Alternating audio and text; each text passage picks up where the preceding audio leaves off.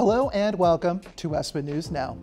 I'm your host Charlotte Lynch, here to recap and preview all things Westwood. The next Household Hazardous Waste Day will be held on September 14th from 9 a.m. to 12 p.m. The Department of Public Works has a list of acceptable and unacceptable items on the town's website. The event will be held at the DPW yard at 50 Carby Street. Westwood Day is just under a month away. Westwood Day begins on Friday, September 20th, with a football game on Flay High Field, followed by a fireworks show. The festivities continue on Saturday morning with a 5K beginning at 9 a.m. A fun run, vendor village, activities, entertainment, and the food court will begin at 10 a.m. Westwood Day is certainly a big effort to put on, and Westwood Recreation is looking for volunteers. Tasks include event setup and cleanup, parking and activity monitors, greeters, and more. You can contact Westwood Recreation or head to westwoodday.org to sign up. There are currently no municipal meetings coming up next week that Westwood Media Center will be covering. However, please check the town website for the most up-to-date information. Our YouTube channel has a library of government meetings, sports games, lectures, special events, and so much more. A flu clinic will be held at the Council on Aging on Monday, September 23rd from 9 a.m. until noon. Appointments must be made in advance by calling the number on the flyer.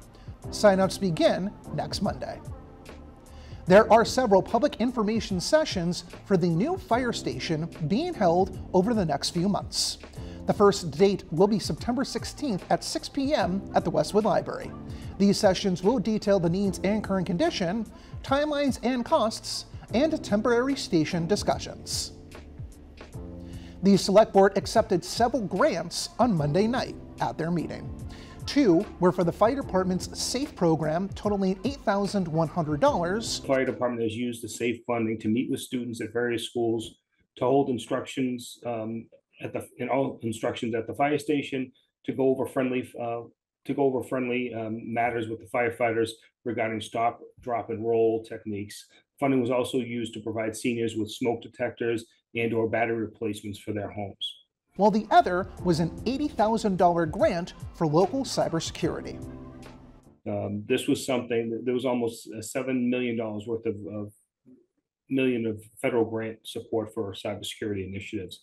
And this is something our IT department would be looking to apply to their cybersecurity efforts and strengthen the efforts that they already have in place.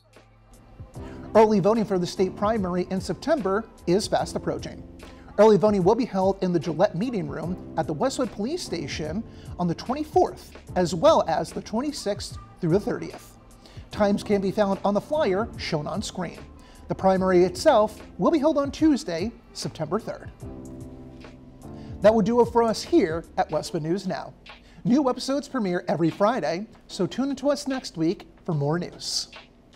Thank you for watching.